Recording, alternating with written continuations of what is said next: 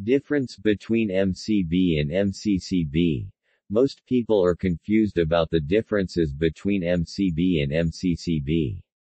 Although both are circuit breakers, there are actually key differences between the two that make them specially made for specific jobs. However, before we talk about the key features of each, it is important to understand what the abbreviations stand for.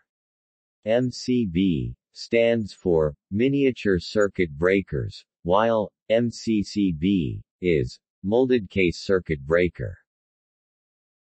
The main difference between the two is their capacity, with the MCB rated under 100 amps with an interrupting rating of under 18,000 amps.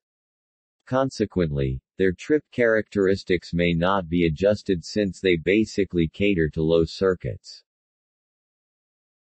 On the other hand, an MCCB comes with an adjustable trip characteristic for the higher models. Usually, this type of circuit breaker would provide amps as high as 2,500 or as low as 10, depending on what is necessary. Their interrupting rating ranges from around 10,000 amps to 200,000 amps. Judging from their power capacities, the MCB is mainly used for low energy requirements, like home wiring or small electronic circuits. On the other hand, the MCCB is more suited in providing energy for high-power equipment. Although an MCCB has a higher capacity than an MCB, both are classified under low-voltage circuit breakers and should, therefore, respond to standards set by the IEC 947. For convenience's sake, some MCCB units have electrical motor operators, which means they can be tripped using only a remote control. For industrial or commercial use, they may be utilized as standby power that runs on an automatic transfer switch. Both are installed in special niches on the wall that make it easy to install or uninstall without interrupting the whole system or damaging the switchgear. Both are also specially made to handle direct current, and are usually laid out in tiers for space efficiency. Circuit breakers are usually reset after they have been tripped. Both MCB and MCCB are highly durable and can last for years, depending on the manufacturer. When choosing between an MCB and an MCCB, it is important to consider the amount of power that will be coursing through the device. As mentioned above, MCCB is more suited for higher energy due to its better capacity.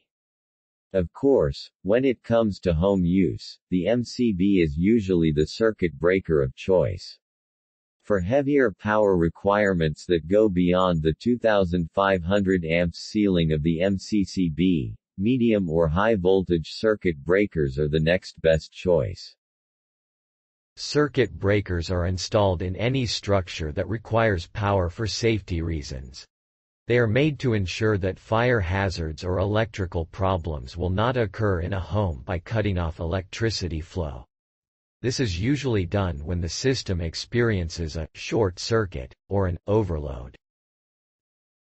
For this reason, MCB or MCCB should both be installed by professionals. This minimizes the chance of problems occurring with use. At the same time, choosing the right MCB or MCCB brand to install in a building is necessary, as some brands are actually better than others. Ideally, the location of circuit breakers should provide easy access and be known to all individuals residing in the building. 1. An MCB has less than 100 amps, while an MCCB goes as high as 2,500 amps. 2. The interrupting rating for an MCB is 18,000 amps, and up to 200,000 amps for an MCCB. 3. MCBs are mostly installed for home use, while an MCCB is generally utilized for commercial or industrial purposes. 4. Both are low-voltage circuit breakers created to meet IEC 947 standards. 5. Some MCCB units are specially made to respond to remote control signals, usually as standby power. 6. Circuit breakers are installed for safety reasons. 7. The location of circuit breakers in every structure should be known to the people who reside in it.